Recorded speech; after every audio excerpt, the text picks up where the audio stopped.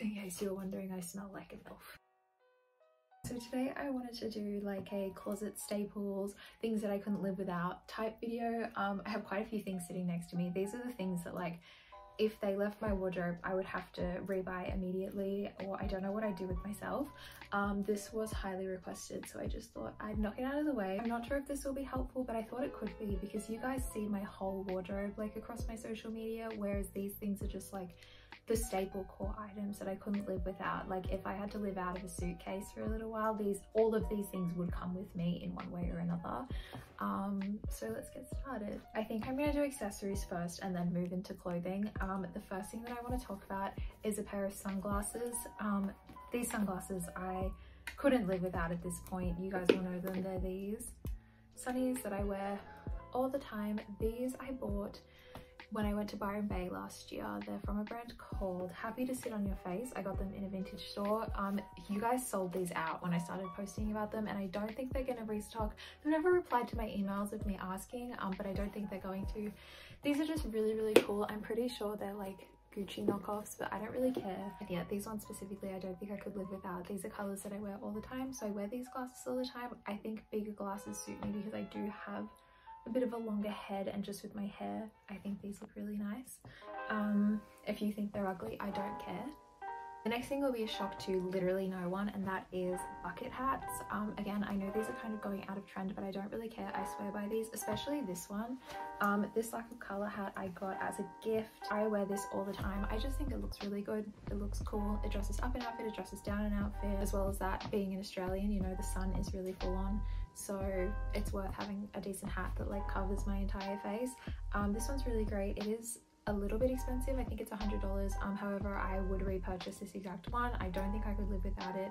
It washes really well considering the amount that I've worn it. It's held up really, really well. Like it looks brand new apart from my makeup on the inside. But yeah, this hat's perfect. I also have this one, which is from Charlotte Simone. I don't know if they do these anymore. I think they're now just on their coat bullshit, which I love. I think they're so, so cool. But I've had this one for a lot longer, and this is more like my winter hat. It's definitely a lot more fun. She goes with more outfits as well. This hat's just really special to me. To own a Charlotte Simone piece is like really, really cool, and to have this is really, really awesome because it matches my personal style so well. The way that I wear this hat the most is to elevate a really basic outfit. Like for example, if I wore this shirt, my black mini skirt, and some boots, putting this on just makes it look like I've put in so much more effort, and it looks way cooler. And that's my favorite thing about these hats, is that they really just elevate the look. Again, accessories elevate, and that's why I love them so much. I have a lot of bags, so this was really, really hard to narrow down, but I have narrowed it down to 3, and I'm going to go through each of them. The first one is my Coach bag. I bought this at an outlet for about $50 with the charm. It is so beautiful. It's like a burgundy sort of fake croc vibe, and the gold hardware. At this point, I didn't want to touch gold. You know, I run a sterling silver jewelry business. I didn't really touch gold, but this bag sort of made me realize that I can mix gold and silver. I know there's so many people against that, but I don't care. This bag fits everything in it. When I talk about this bag on TikTok, a lot of people compare it to the Parker bag, which I think is the closest thing that they have right now. But this has been out of stock for a couple of years now. But yeah, it's my baby. I'm so happy that I got it. It was literally like the last one on the bottom shelf in the corner, and the store was just like packed with people, like literally to the brim, and I literally just like grabbed it like that. I didn't see anybody else with one, and I'm just so, so happy that my sister convinced me to get this. These 2 bags came into my life as I was working on my personal style a bit more and accepting that like I did want to wear a bit more color in my outfits. I'm going to talk about this one first. This one was actually a gift from my mum. It's from Margie Garber. They don't sell this exact one anymore, but they sell really cute bags if you're looking for them. It's like a furry sort of pink and red. It's got, I think, faux leather trimming. I don't think it's real leather. And then again, the inside, it's not as big as the other one, but it still fits a shit ton in this bag. It's truly become a staple. I get messages about this bag weekly asking if I will sell it. I'm never letting go of this bag. It's my favorite thing. I've spoken about this bag so much that I don't want to go into too much detail. But it's from Ruiz. They so kindly sent this to me, like literally before they launched. I was one of the first people to get one, and I was so incredibly honored.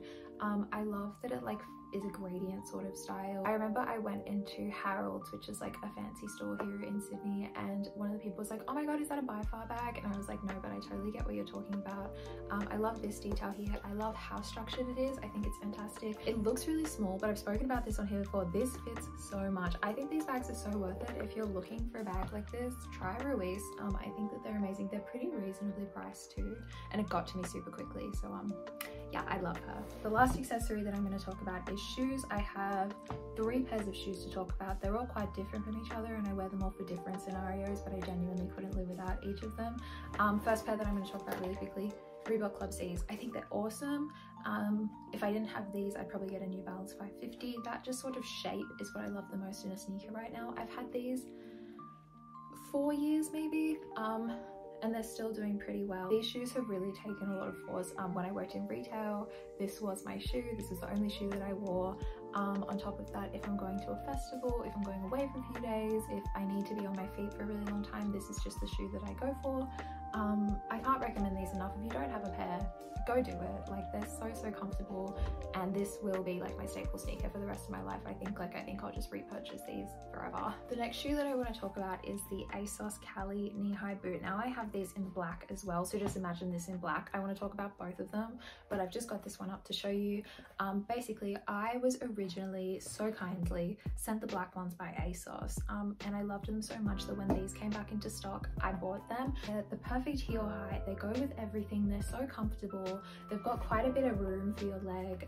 They're just amazing. These I had seen on, I believe, Evie, like Love Evie, and I was so obsessed with them. I fell in love, but they were sold out in my size, and I just put an alert on, and one came up for a return and I bought them immediately, and then they never came back into stock again. This was quite literally the last pair. I love them so much. They are so cool. I love the color. I thought I was going to have a struggle styling them, but I wear these so often it's a joke. As well as the black ones, I wear them both all the time, but I want to show these ones because I probably wear them more, and just with the other shoe that I'm going to show, I probably couldn't live without these ones more than the other. The reason that I say I couldn't live without the green, but I could probably live without the black, is because this is the last shoe that I'm going to show you. The Chloe Betty Rain boot is the best purchase I have ever made. They are so comfortable, they are classic, they are really cool. I mean, okay, they're classic to me. They may not be classic, but they're so incredibly cool. They're relatively inexpensive for a designer shoe. This was my first like designer purchase, like big spend. And I just love them so much. I know so many of you guys have bought them because of me, and I still can't believe that. That's just like fucking surreal, but I truly believe that these shoes are just like the best ever. If anything ever happened to them, I would actually spend the money and repurchase them in a heartbeat. Let's get into clothes. So I'm gonna start with tops. If you follow me on Instagram for a while, you'd probably be thinking Jolie's gonna show us the Realization Per Hercules tee, and for a really long time, you were right. However, its spot has been taken, and I can't believe that I'm saying that because I never thought I would, but it has been taken by this t-shirt. This tee, I get questions on this all the fucking time. If you like it, go buy one. Please go support this girl. This is from Anna Wetton. I will leave all of her details in the description. This t-shirt is everything. She makes a bunch of amazing t-shirts. I have quite a few of them, but it would be this one that I couldn't live without. It's the perfect fit. It's just everything about it is exactly what I wanted. I don't know what I would do without it anymore, and it's just so cool, and it's a little bit different. It's special. I don't need to say more. I really don't. Go buy one. This last one has a little bit of a funny story to it. A couple of weeks ago, I made a TikTok saying that I'm actually thinking about selling this, and this is truly the dumbest thing that I've ever said in my life. I'm gonna keep this forever, and I don't know what I would ever do without it. My marine set top. There are so many ways to wear this. I truly believe that these are worth the money if you love them. I thought on this for a really long time before I bought one, and then I got it on Farfetch with 10% off, so I did get a bit of a deal on it. But I've worn it so much. I love wearing it on its own, under things, like dressed up, dressed down. Like, I think this kind of has potential with a black pant or a skirt. Like, this is a way that I would style it. I think that it's just such a perfect layering piece. It looks amazing. You're supporting a great up-and-coming designer. I just think these are so cool. I actually really want one. Like, if she ever redoes black with a color, or just like a double color one, I probably would buy it. I also really love the blue one that they did last season, but I cannot find it anywhere. And I'm also trying to save my money, so I probably shouldn't. This is an awesome like I want to look like I've put in effort, but I also want to be really comfy and lazy kind of top. Like everyone's like, oh my god, wow, that looks so good, blah blah blah, but in reality you just put a shirt on.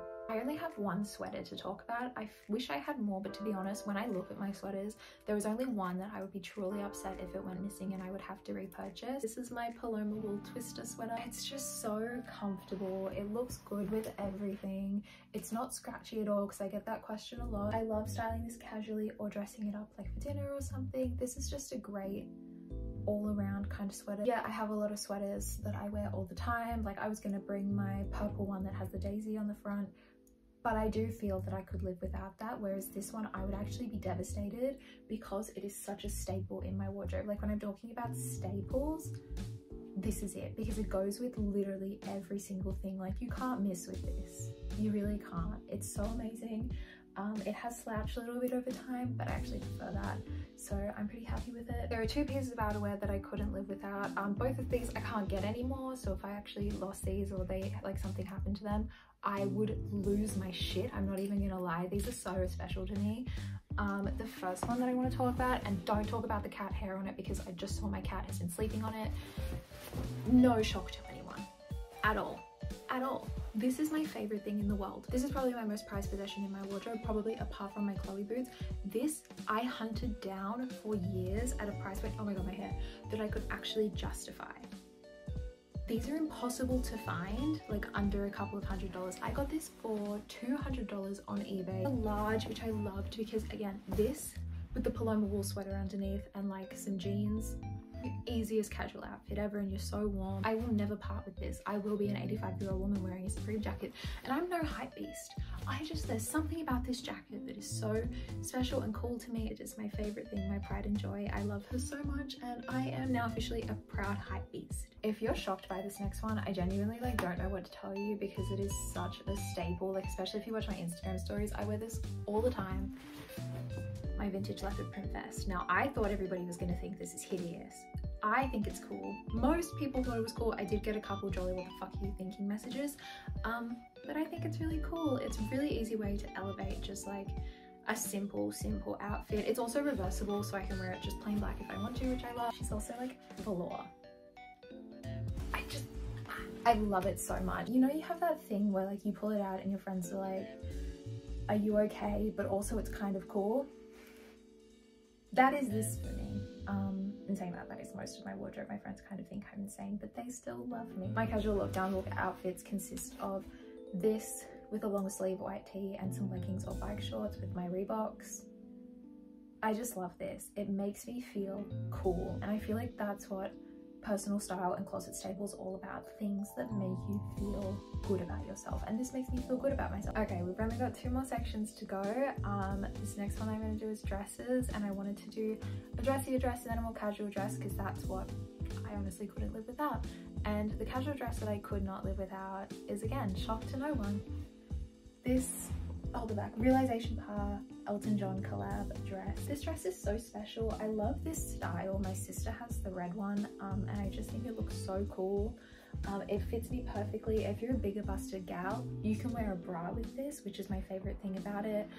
It's a really nice length on me. I'm 5'7", and it also looks really good with most of the other closet staples in my wardrobe, like if I wore it with my Supreme jacket, or I actually wore it to my sister's birthday this year with my Paloma wool sweater over the top. I feel like this was like Realization Pa's peak, and I'm so happy that I own this because you can't find it anymore, and like they're very hard to find on Depop. I will never part with this. I think it's so special, and yeah, just to own something from this collab is so cool. Now I sat for quite a while trying to decide which of my dressier dresses that I was going to show you guys, because I truly love them both so much, and I decided that I don't love one more than the other, so I could not live without both of these. I'm going to talk about both of them separately, but these are just my babies. So this one is from C Yellow Studio. I've already spoken about her in like 3 videos.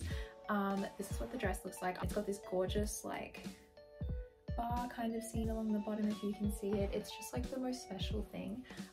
This was so kindly gifted to me, and I still cannot believe that. This is probably not something I would have purchased for myself, but I'm so happy that I own it, and ever since I've just been so obsessed with her brand. The stuff that she makes is art to me, especially this. It's just so special. And yeah, I don't think I could live without it. This dress makes me feel sexy and cool and powerful and badass and just like everything that I want to feel when I wear a dress. So I love her. This, on the other hand, is probably what I get questions about the most when I post about it on TikTok. This is from Urban Outfitters. This is the Urban Outfitters, I believe, April dress. I got this at the start of the year in a size down because it was the last one, on a whim, because I just saw it while I was searching the website. And it is just like my favorite thing in the world. The print on it is just so special. It's different on every single dress as well that I've seen. It just makes me feel like a hot garden fairy, and it fits me like a glove. This is the first time I put something on and I was like, wow, Jolie, you feel beautiful. So this is why this dress means so much to me. Again, I don't think I could ever part with it, even if it didn't fit me anymore. It's just so beautiful. Again, another like work of art kind of piece. Like, this is so special. And if I showed you this, you wouldn't be like, oh, that's Urban Outfitters. You know what I mean? Like, I just feel like it's so beautiful. It's so special. It's going to be a staple in my wardrobe forever. I'm going to make sure I fit into it forever because I don't know what I'd do if I couldn't wear it. Okay, we're on the home stretch. Last section is bottoms. I've got 4 pairs to show you, and these are all going to be no surprise to anyone. First one I'm going to show you is a skirt. Well, actually a skirt. I don't even know what to say. Like, if you've seen any video of mine, you know about this skirt. This is the Tiger Miss Daphne skirt. I got this at the start of the year. I don't think I could live without this. It is truly a closet staple. I wear this multiple times a week. I've got so many people onto this so well. That V-cut just does wonders for a body, to be honest. Size up if you want it to fit in the way that mine does. But I truly think this is the best thing ever. I love it so much, and yeah, this is something that I genuinely couldn't live without. Bring skirts back. Everybody's going to talk about jeans in a closet staples video, but I have a very specific style of jeans, and it took me a really long time to find a pair that I like. I wanted something mid to low rise, and I wanted it to be really baggy. This is the Motel Rocks Parallel jean. I got these when I worked with them on a TikTok, and I just think they're the best things that I own. They're the perfect length, the perfect wash, the perfect everything. They're that proper, like, not stretchy denim. Like, they're really quite good. I love these. I love them so much. These are something that I'll have forever. These are just great. Like, I would immediately repurchase these if they went away. I have not put on another pair of jeans since I got these. Next, we're going to talk about what I like to call my fancy pants. Now, I have 2 pairs of fancy pants. They look very different to each other, but they both fit into the same category. Now, first ones, again, shocker, my D&G pants that I got vintage. These are a good like dress up, dress down fancy pant. Like, I can wear these with a corset and heels, or I can wear them just with like a t-shirt and sneakers, and they work wonders. They're like a low rise, they're a little bit big on me, they're worn in, which is great. They do have a couple of little marks on them, but it's okay because I take really good care of them. I know you're not going to be able to buy these, so I just want to give an alternative. It's these Jaded London pants. I have these as well, and I love them just as much, and I think if I didn't have these, they would be the closet staple that I'd be putting here. I wear them just as much as each other, but if I had to pick, it would be these ones. I just love them. They're so special. They give off Amelia Pucci energy, and again, these are something that I'll just have forever. This is truly a staple. The last pair that I want to talk about may not come out as often, and you guys may not see them, but they are truly a closet staple, and I don't know what I'd do without them. There's going to be a little bit of a story with them, but I think I'll show you first. They are the IMG Xenia pants, I believe. They're so comfortable. They go with so much. They're really cool. Like, I've worn these just to like pizza with friends, but I've also worn them like clubbing. Like, these are just a good everything pant. Story goes, I bought these 4 or 5 years ago when they came out the first time. I wore them all over Europe when I went. I wore them everywhere. I love them to death. And then for reasons I don't want to get into, I had to get rid of them. I basically just sold them, and I couldn't find them again. I immediately regretted it. I felt like shit. I wanted them back so bad. Could never find them at a reasonable price or in my size. And then one day they were like, we're redoing them. We changed the name. These were originally the Xtina pants, but they're exactly the same thing. I'm so happy that I own them. I've worn them so much since I got them. Mix and match with everything that I've shown you. You know, they're just fantastic pants. They're a great length. They're a little bit long, but I like wearing them with boots, so it works out fine. It goes really nicely. But yeah, these are also my pride and joy, and I'm never getting rid of them again. So that's it. That's the end of my closet staples video. Those are truly things that I could not live without, as much as I have a lot of beautiful things that I love so much. If I lost any of these, I don't know what I'd do with myself. This is truly my, if I had to live out of a suitcase, this is what I would bring kind of stuff. I'm so happy that I got to share it with you guys. If you guys have any questions about anything, or you think that there's something that I may have missed, please leave it in the comments below. I'd love to hear what you guys think, because I think there's a lot of things that I wear on my Instagram quite a lot that aren't here that I think people might be surprised by. But yeah, thank you so much for watching, and I will see you guys next Sunday. Bye!